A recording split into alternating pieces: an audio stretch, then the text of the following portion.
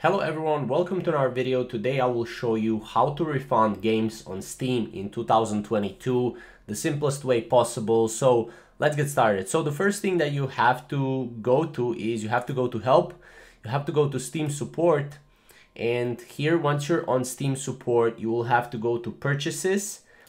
And here on purchases, since I don't have any games, you won't be able to see any games if you don't have any games purchased. But if you have a couple of games here, you can click on the game and you can refund the game, right? Now, if you don't have any game right here, that just means that you can't refund any game and that you're not available to get a refund. Now, keep in mind, you have to have under 1 hour of playing time on game in order to make a refund. And I think your game should be like a couple of months old or something like that. Or a couple of weeks old in order for you to get a refund. Now, as you can see, if I go to my library, I have Just Cause and Forest. I bought those games, but I did play these games a lot, right? And Just Cause not so much, but Forest I did play it a lot.